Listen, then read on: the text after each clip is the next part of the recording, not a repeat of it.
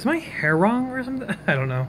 Hi, I'm DC Monster, and I'm gonna probably talk what everybody else is talking, obviously. I mean, that's basically how you're ever gonna get word across an opinion. Basically, I want to talk about this game, Pokemon Go, for the iPhone or any other smartphone that you actually use. Basically, I mean, this has been a huge thing that's ever actually got into people's, I don't know, interests. Considering the fact that the Pokemon games, or basically anything that involved Pokemon, was basically famous in the 90s. I mean, I should know. I'm a huge fan, or so forth, or so-called, who cares? I mean, I think it's kind of ridiculous how many people are always so either amazed by it, or critical about it, or criticize about it, who cares? So, basically, let's go through with this game, shall we? Maybe this might actually show people more interest and figure out how to play the game. So yeah, Pokemon Go actually came out this year in 2016, and there are teams, of course. You have the Instincts, which is the yellow team. You have the Mystics, which is the blue team. And you have Valor, which is the red team. So far, so good. People will be competitive when it comes to these games. I mean, you really can't blame them. It's a game, of course. Especially when it involves something you really love so much in the 90s. Now, let's talk about how the game really works. So, you already know that games usually are mostly popular when you're sitting down, playing with a controller, or the mini games in your phone. I don't think that actually works here. Pokemon Go basically encourages, and this is crazy and amazing too, encourages people to get out of their house and walk around. And that's the fun part. You're literally encouraging kids and possibly adults, I mean, who could blame them, to actually literally go outside and get exercise. I mean, that's kind of a deal breaker. So basically, in order for you to actually build up your levels or so, basically your experiences, you'd have to either capture Pokemon with, well, Pokeballs, of course, even though sometimes it'll be hard to capture. I mean, it's not easy all the time. So yeah, I mean, it's basically like how you're playing as a character from the game or so. So, we have a, something interesting though. If you want to restock yourself on Pokeballs or other stuff, you'd have to look for these Pokestops. They're these blue icons with diamond tips that actually have to be all throughout your area, your town, your city, or anywhere. So, I mean, they're basically marked. They're historical monuments, schools, churches. It all depends on what the who puts them.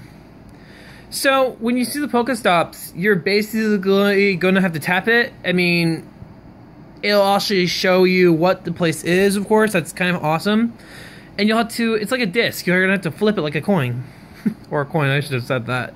And you'll either get a lot of very interesting items, such as Pokeballs, potions, revive crystals, lure modes, which you could use on Pokestops to increase your game. You also will also be useful to get incense, which is these really cool devices that actually lure Pokemon to you. And lucky eggs, basically supposed to boost your,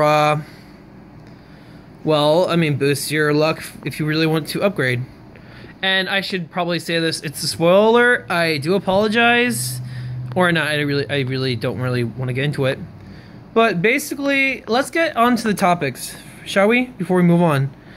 Now, we already know about how incubators are, right? You usually use these eggs that in order to hatch Pokemon, and that usually encourages with your walking distance, and you can even use a bike. But I don't understand why people are using cars nowadays. That's kind of stupid.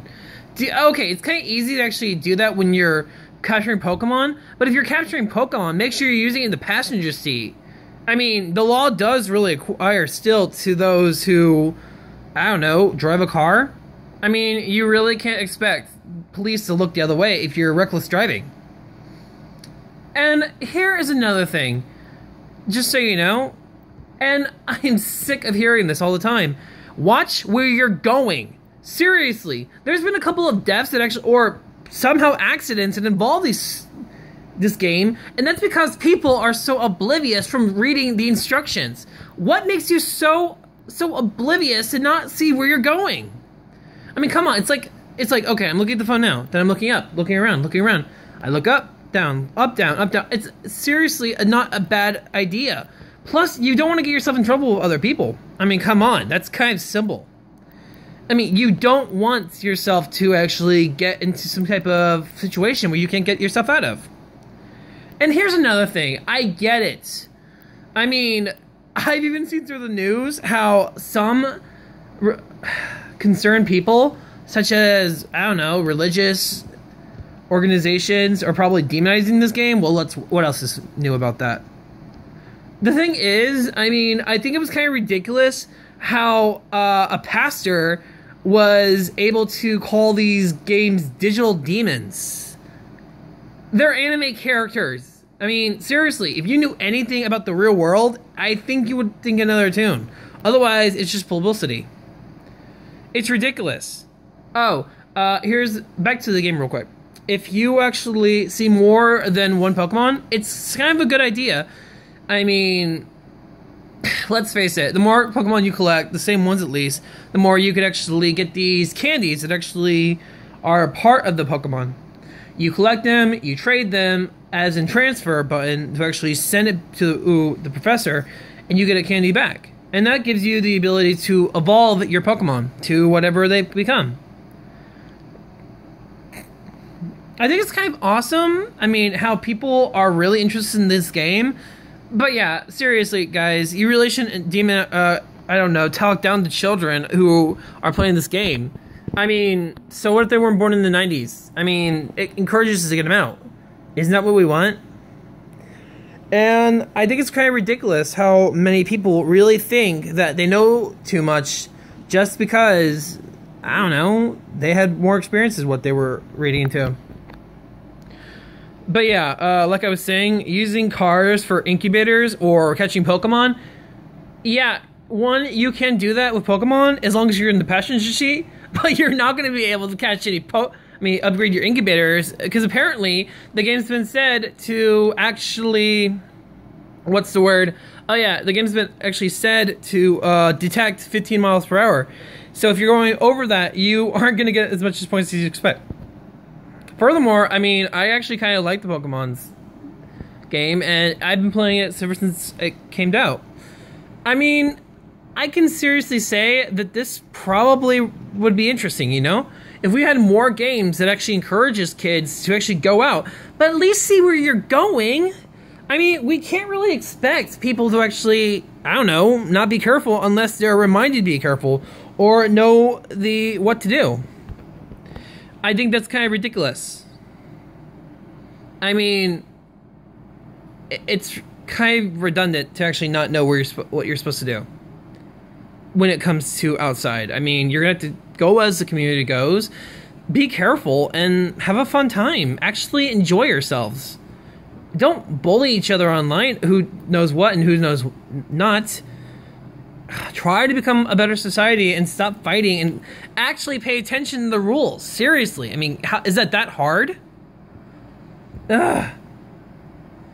Well, yeah. I mean, this is DC Monster. I hope this works. And I am going to be putting a spoiler. So, yeah. Spoiler again. Yeah. As a fellow Pokemon fan to another, happy traveling. Have fun. Be nice to one another. Don't be snooty or snobby. Just be yourself. See ya.